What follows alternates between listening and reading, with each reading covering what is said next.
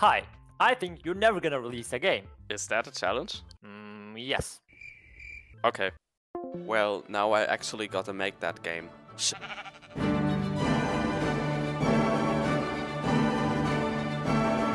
After playing Fortnite for 10 hours and then rage quitting, rethinking my life choices and then watching some Twitch, I got an idea for a game. So what's the most fundamental thing of a game? Exactly, a character controller. But stop. Nope. Before we go too deep into development, we need to do something way more important. Planning. A good plan takes you 50% there. So for this project, I actually made a plan. This is not my life after all. What the hell? Now I have an elevator pitch, a detailed explanation of every ability, that kind of shit.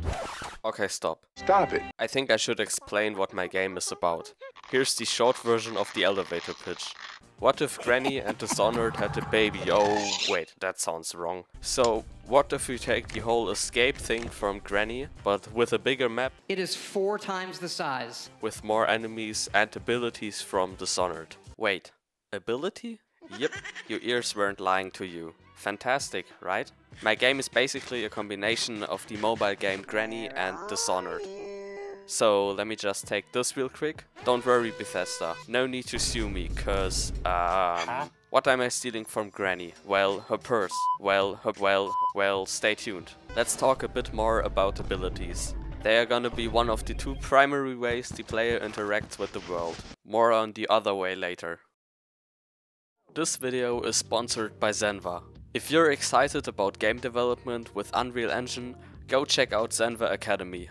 Not only do they offer comprehensive courses for both beginners and intermediate developers, but they also have a fantastic free introductory course to Unreal that covers all the basics to get you started. What's really cool about Zenva is how they combine fun and practical learning. You'll have access to professional video tutorials, written lessons and interactive quizzes. Plus, you'll be building real projects across various genres like strategy games, RPGs and FPS, getting hands-on experience. But Zenva isn't limited to Unreal. They offer a wide range of courses covering Godot, Unity, Python and other essential tools. With a single subscription, which includes a 7-day free trial, you unlock over 250 courses and 32 learning pathways. And I've got a special deal for you. Use the coupon code in the description or pinned comment to get an extra 20% off the first year of your annual Zenva subscription. This is on top of any existing site discounts and is a fantastic opportunity for big savings in your game dev journey. This special offer is only valid for the first 50 subscribers, so better be quick. So if you always wanted to begin learning Unreal or want to explore other areas of game development,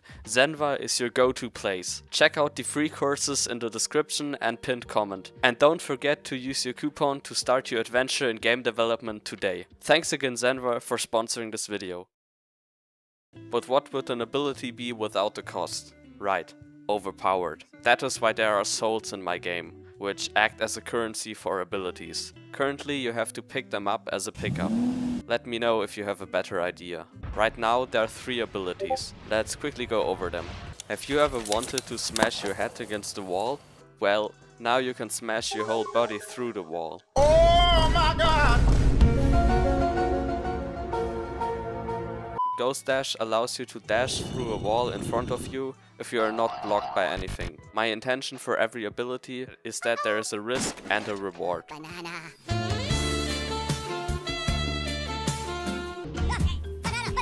The risk in this case is that you don't know what's on the other side of the wall. There could be an enemy or something else you'd want to avoid there. Enemy spotted. The reward also has to do with enemies. Let's say an enemy is chasing you. Just dash through a wall to escape them. Every good game needs some way to fly.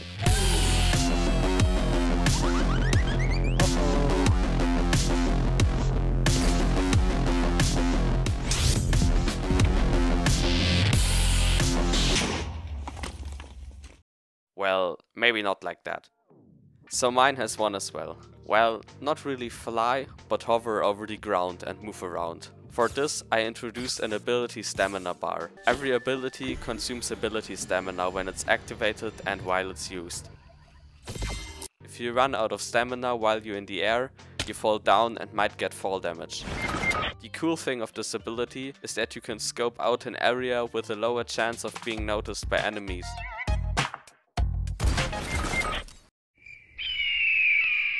Because you're in the air. Shoot in the air, you lose. The next one is similar to the previous, but you can free cam while the player stays at one spot. The twist here is that you become more visible to enemies because of, well, things. I'm going to explain that in the next devlog. This ability would be way too powerful without some limitations. So I made it that you can't go too far from or too near to the player. If you have any ideas for more abilities, just let me know. Okay, we have all of these abilities. Great. But how does the player select one? I'm glad you asked. Let me present to you the most shittiest and most work-in-progress radial menu ever. One day this will look like this, but for now, whatever this is has to work. Let me ask you a question. What is something every good horror game needs? Of course. Flickering lights. Is it just me, or are they kind of flickering in and out of existence? Just like my will to... You turn me on like a Exactly. I made it. light switch. But it's actually a fancy one. You see, in Unreal there are those things called interfaces. Into what? Okay, let me explain the basics real quick. An interface is basically a function that can do different things in different actors. An interface tells an object to do something, and then the object does whatever it was programmed to do in that event. I have an interface called BPI light switch. So when the function interact gets called, the light will turn on and off. But I could also make the light burn. Like my enemies. Let me show you a small clip of gameplay. Tell me What's wrong with it.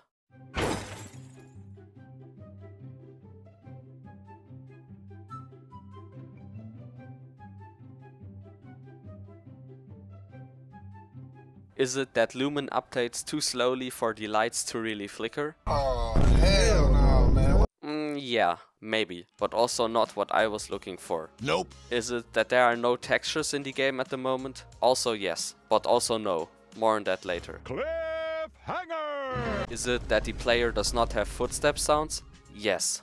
Well, actually no, but yes. I'll explain that in the next devlog. But yeah, the whole game... By the way, join the Discord. So after spending 3 hours on freesound.org and trying to find a few good CC0 sound effects, I had an idea. I have an idea! What if I just record these sounds myself? Perfect. I know, a small step for an indie, but a big step forward for my game. It's literally one step from my chair to the door. If we now edit those sound effects a bit and throw in a few others, it's a whole different game. Take a look, get it? Take a look, because you can only hear sound effects, not see them.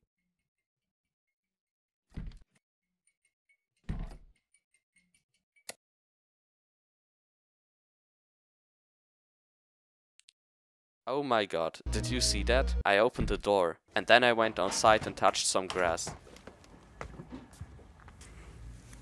Haha, just kidding. I'm a game dev. What are you thinking? Remember how I said that there are two main ways for the player to interact with the world? Well, the first way was abilities, and the second way is my interaction system. Every frame I check if there's an object in front of the player that does something when you interact with it, using a raycast. I ain't gonna call it line trace Unreal. Nuh-uh. When there is something the player can interact with, I'll change the crosshair. Remember I said I was coming back to my game having no textures? Well, let me make a confession. I suck at art. I can 3D model, see my 3D model challenge on Twitter, which I stopped after day 6, hehe. It's just not fun for me and a bit mentally draining. So what did I do to fix this problem? I'm not gonna use textures and I'll only use a few models, so that I have to spend as little time as possible in Blender. I'm not really sure about that art style at the moment, so please give me your opinion on the style. Thanks. Let me talk about what you can expect in the next devlog. I need to add enemies to the game.